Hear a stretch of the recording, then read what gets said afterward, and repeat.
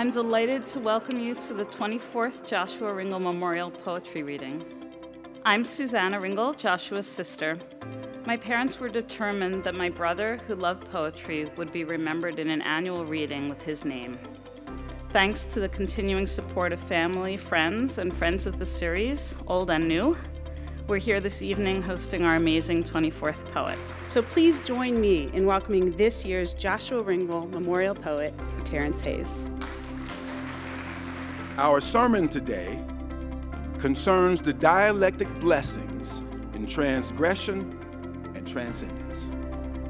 We're on the middle floor, where the darkness we bury is equal to the lightness we intend. We stand in the valley and go to our knees on the mountain. One rope pulls the body down and into earth, the other pulls up and after stars. To be divided is to be multiplied.